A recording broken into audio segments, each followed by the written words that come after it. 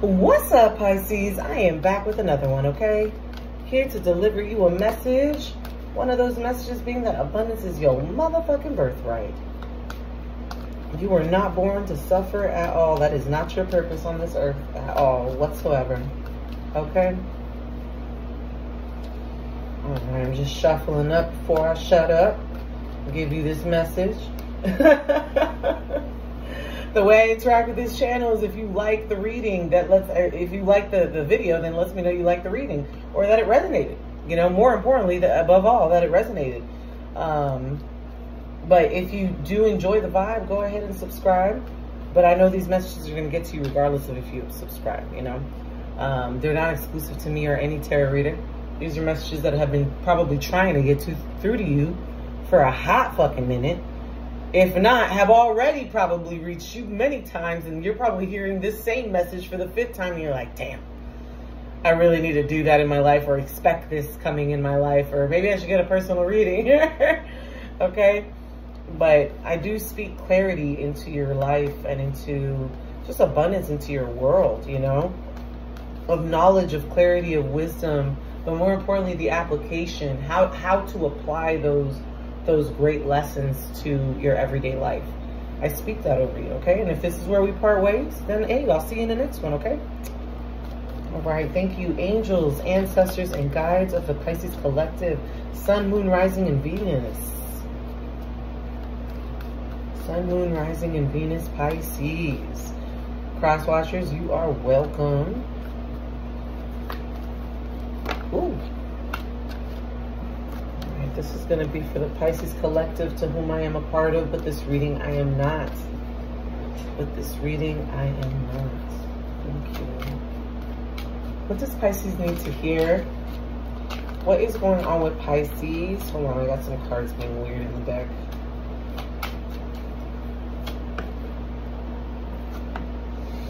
Got the Ace of Swords here. Ace of Swords. Got the Magician reversed. Got the 9 of Cups, and then we've got the Queen of Swords.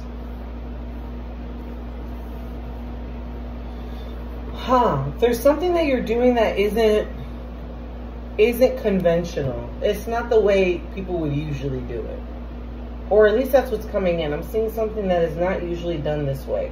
There's a new beginning of something, and the way it's coming about is not the way it's usually done. Okay, because right after that, we've got the Magician card reverse after this Ace of Swords. I'll show you the cards in a second. Then we've got the 9 of Cups after this, which lets me know that you're still receiving self-fulfillment, okay? Self-fulfillment, achievement, success, abundance, right? But then we have the Queen of Swords here that has to do with, it's gonna be the way you say something or take a stand. This has to do with work. This has to do with work. Crossing this energy is the 8 of Pentacles. So the first card out, here we go. Ace of Swords. This is that new beginning that I told you that's coming in. The way I know that it's unconventional is because of this Magician being backwards.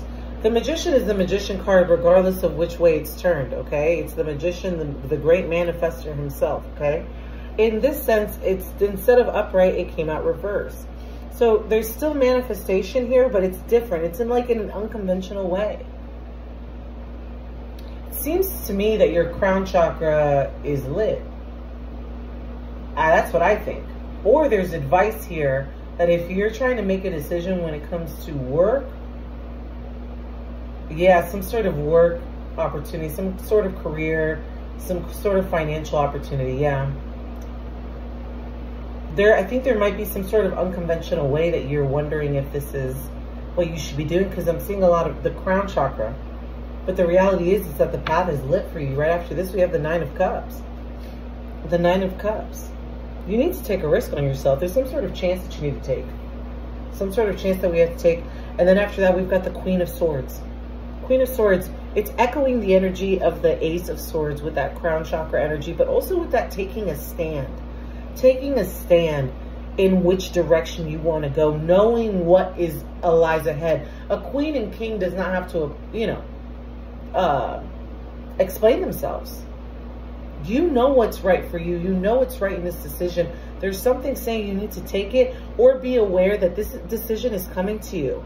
And you're going to need to really trust yourself. This has to do with work. 8 of coins. This is something you're working on. This could have to do with a degree, with education, training, certificate. This is something to do with work. Something you've been, this has been in the long works. You've been wanting this for a while. You've been manifesting and working towards this for a while. Like really putting in the work that's necessary in order to manifest this sort of new beginning. But it's more than that. It's a sense of self-fulfillment. There's something about you that is the biggest part of this. It's not about achievement, success, accolades.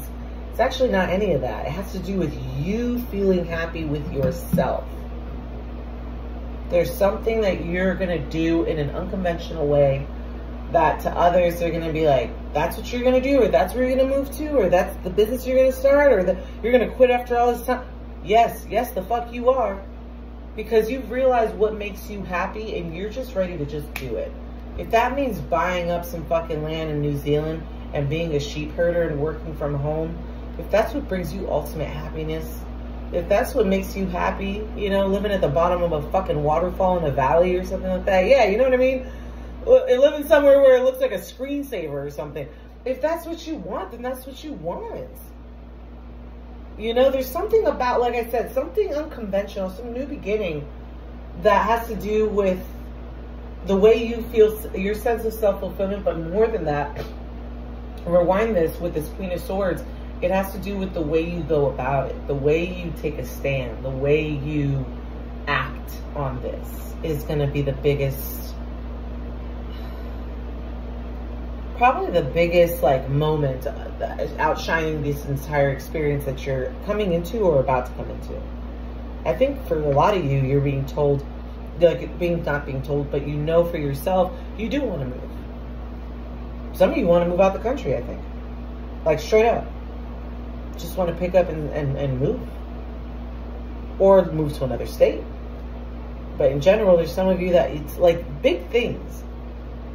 Or saying, you know, I know I do this for a living, but I really want to own a farm. I can work from home and own my farm or something, or invest in this. Or there's some of you that are deciding, I'm going to do what I need to do. I'm going to move whatever chess pieces I need to move in order for me to feel self-fulfilled. Damn how it looks like to anybody else on paper or on video. This is what I want. This is huge. I like this for you, Pisces. Damn, way to come into your own. Why is this message coming out? Why is this message coming out? It's a beautiful message. It's because of all the endings.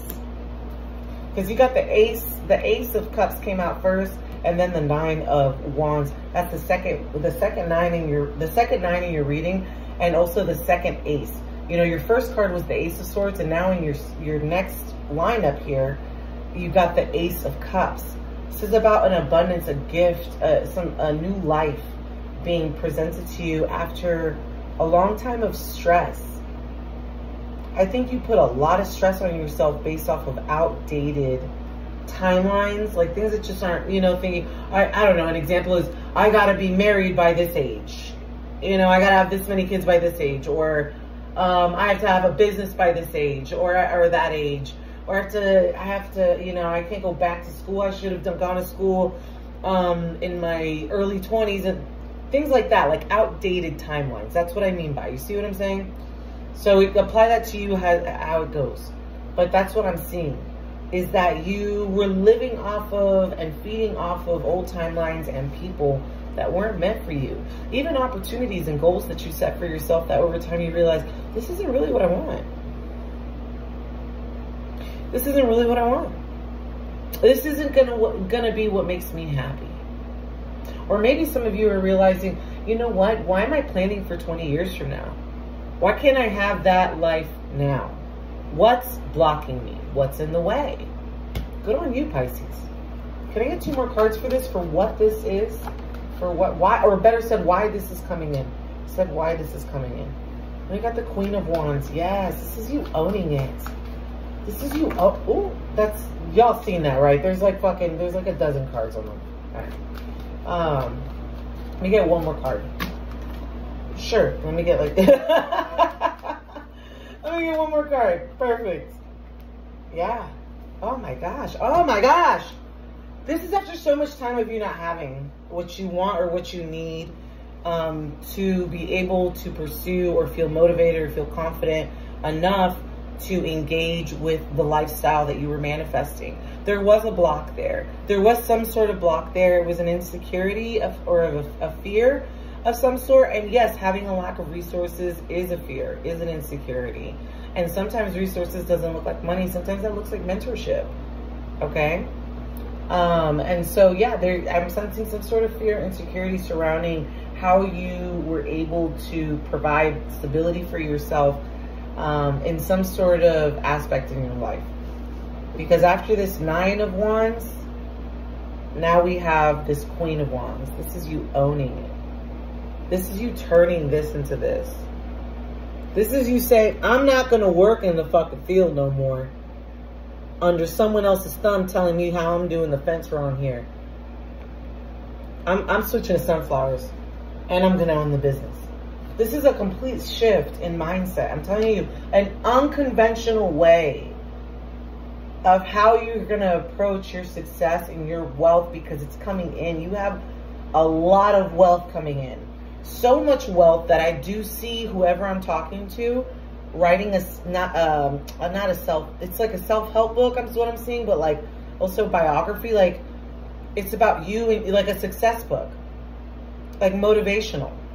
I see you doing this because that's how quickly you're able to kind of shift your perspective to work to your benefit. And again, this is confirming what I'm telling you about the 4 of Cups. This is after a long time of nothing. Look. This is why this is coming in. I think right now you are in this 4 of Cups. You feel like a lot of time has passed you by. You feel like opportunities have passed you by. And you sometimes question, how come I didn't have enough mentorship or wisdom or guidance to be able to see opportunities when they were there? So I'm saying, look, Ace of Cups, misery. Queen of Wands, more misery. It's like, it's talking about this cycle that you were going through. This cycle of, and honestly, it was self-sabotage in the sense that you continue to engage in these same cycles. You know, you kept engaging in these same cycles of lack mentality, scarce mentality, and thinking that you have to work under someone else or something. And there's something coming where you're realizing, I can write a book on what I've been through. I've been through so much shit and came out of it that I could write a book on it. Do you understand? Like, some of you are really turning the crumbs that you've been given in life, and you've collected those crumbs, and now you got a fucking cake, okay? And you're selling it on the, you know what I mean?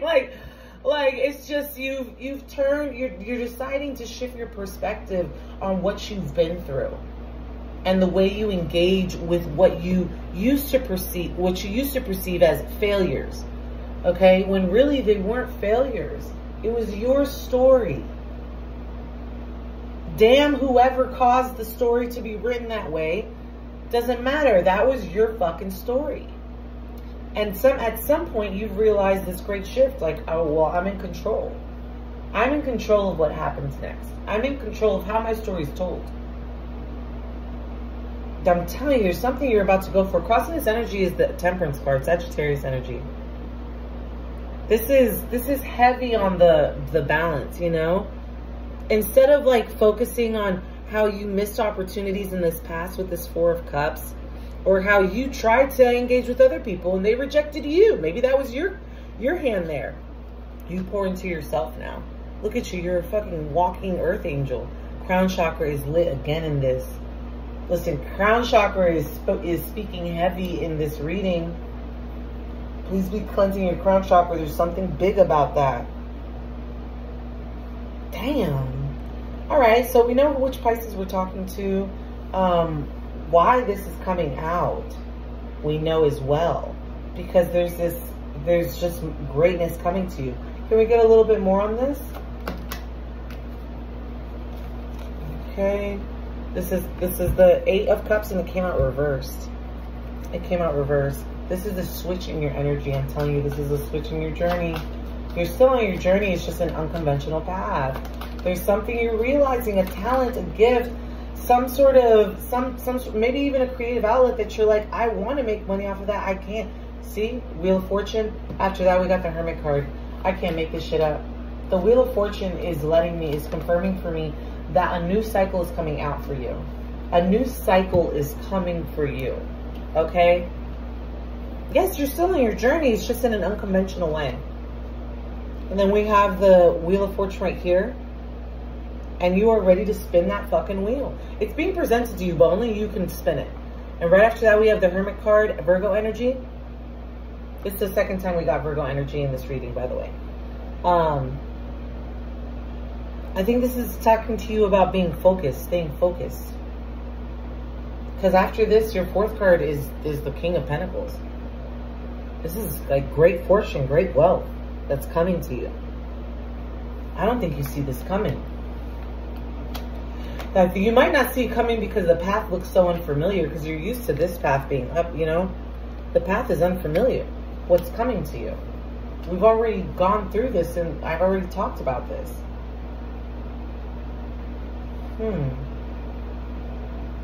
You're shifting too, again, this with this Eight of Cups reverse. You're coming out of this karmic 8 of being on this journey, but walking, like you're approaching your destination. And it ended up being in an unconventional way. You really didn't think all that you've been through would be for you to actually end up. It's almost like someone going to law school and then ending up on, you know, the Food Network channel as like a star chef.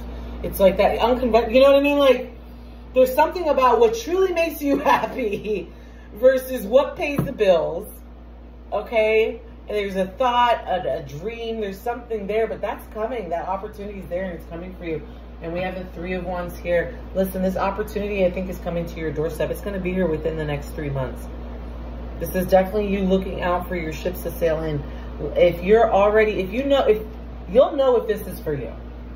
Because you're going to be like, you know what? I am actually switching shit up. Or now that I have business going, I'm actually moving cities and people didn't expect that to happen. Or blah, blah. I don't know. There's something is changing. Something is shifting.